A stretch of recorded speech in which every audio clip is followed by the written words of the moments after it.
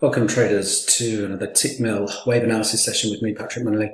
Looking at the Nikkei225 here on the daily time frame, and we have a potential interim wave 3 high in place, and we're looking at a complex corrective pattern here as wave 4 is playing out as a triangle, and the prior cycle subdivided nicely. So what we're looking for here now will be a breach of the 30,000 level on the top side of the descending trendline resistance to open up a test of the ideal wave 5 objective at 32,393. That target is achieved by measuring the equality objective versus the wave 1 structure overlaid against our wave 4 low. Watch for bearish reversal patterns up into the 32,300 area in unison with momentum divergence to set short positions. As always, traders, plan the trade, trade the plan, manage your risk.